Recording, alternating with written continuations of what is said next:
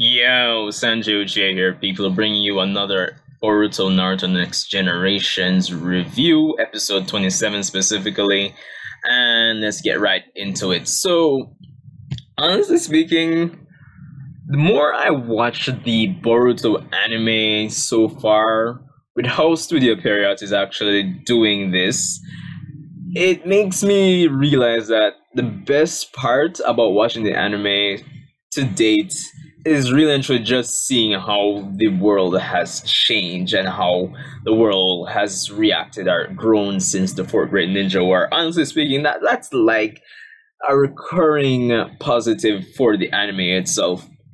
Now, this episode itself wasn't really all that. Honestly speaking, so, two major points. One, we have a new opening, and I must say, I definitely like it. It has the same vibe, upbeat vibe as the first opening, and we have some interesting visuals here and there, especially of this one scene where we have Naruto walking, and then it changes to Boruto, older Boruto. But the thing is, the opening seems to imply that we'll be in the hidden mist village longer than I had expected, honestly speaking, because I thought this little mini arc would have been like probably 4 or 5 episodes long, but based on the opening, it would seem that we're going to be here a bit longer than necessary. So, because I was hoping we'd get into the Boruto Naruto the movie anime retelling next, but it is what it is.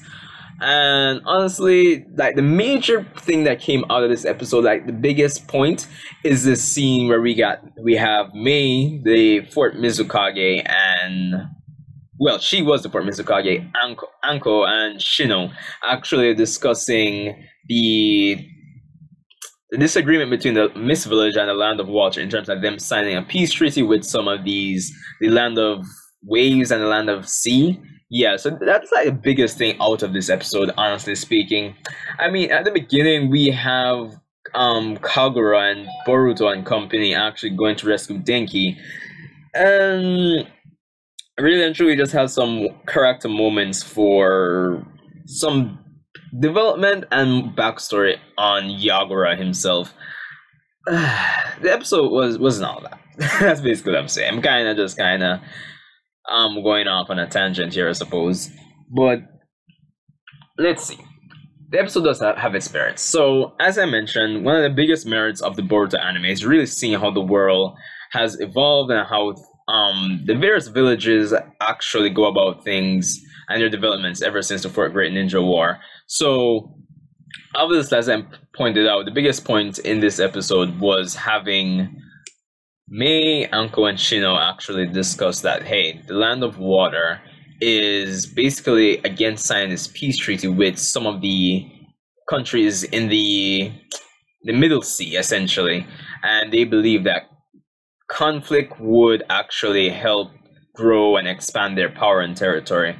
So, of course, the Mist Village, considering they took part in the Fourth Great Ninja War alongside Naruto, the Hidden Leaf, and everybody else, they are against it and are trying to push for stability and peace. But they're saying that if the expansion continues, I believe if the expansion of the Water Village continues, or sorry, the Land of Waves and Sea continues, it could drag the Hidden Leaf and Mist Village into a conflict with them. So that was interesting. They definitely brought a lot of politics into that scene there. So I definitely love that aspect right there.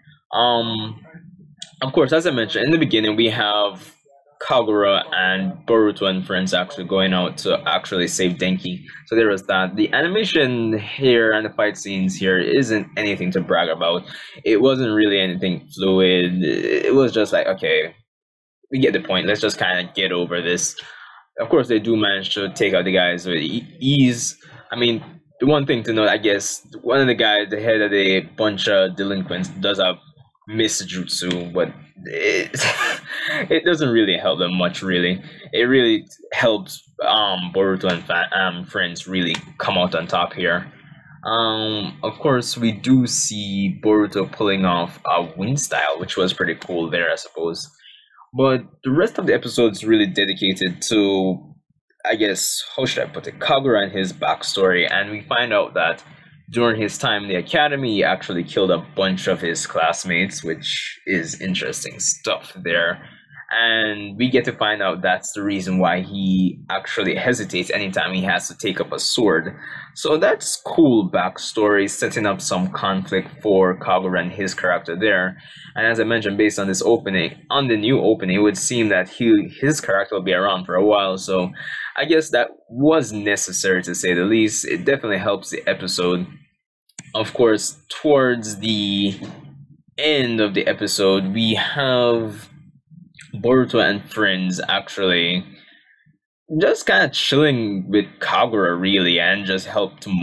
They're just there playing cards, helping to motivate him, and all that jazz. And we get to find out that hey, yeah, even he's been trying to distance himself ever since the academy, and we get to find out that he is Yagura's grandson, the fourth Mizukage. Sorry, and my apologies. Yeah, May would have been the fifth Mizukage. So there's that.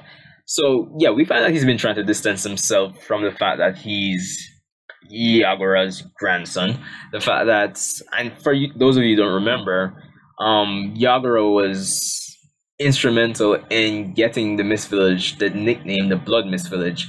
Of course, really behind the scenes, it was actually Obito who was actually using Genjutsu to control the fourth Mizukage and did all that shit. So another thing Obito is responsible for, I guess. But yeah, so we even find out that Kagura actually killed one of his friends back in the day. So there was that. So there's a lot of development and tension and conflict within his character, which was definitely the one of the highlights of the episodes, honestly speaking.